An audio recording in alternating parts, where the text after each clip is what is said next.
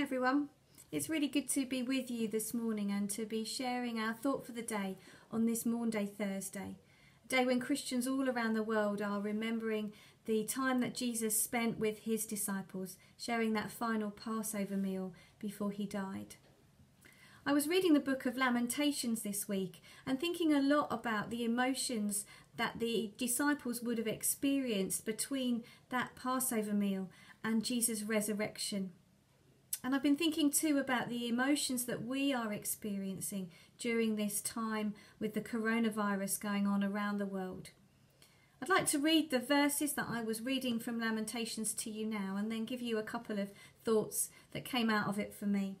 So I'm reading from Lamentations 3 and starting at verse 20. I'll never forget this awful time as I grieve over my loss.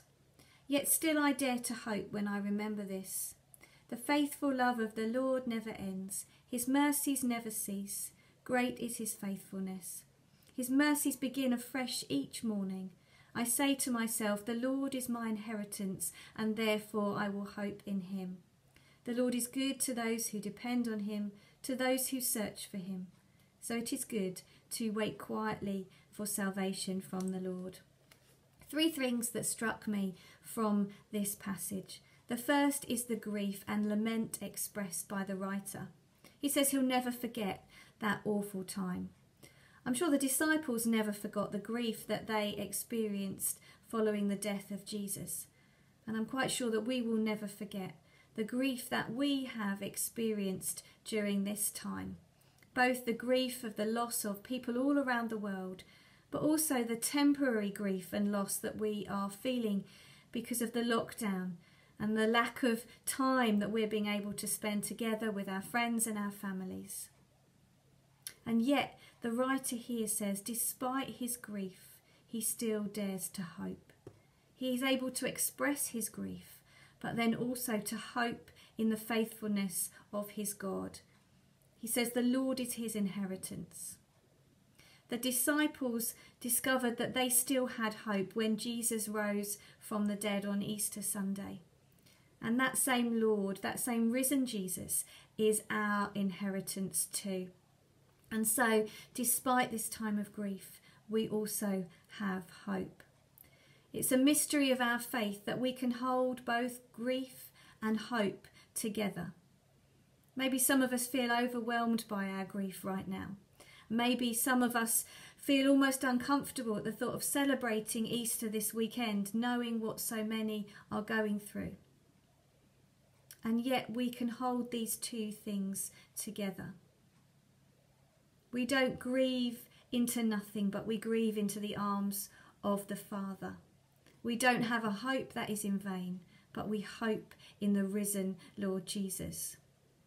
And finally, the writer says that it is good to wait quietly for salvation from the Lord. At this time of almost enforced silence for many, we have nothing more that we can do but to sit before our God.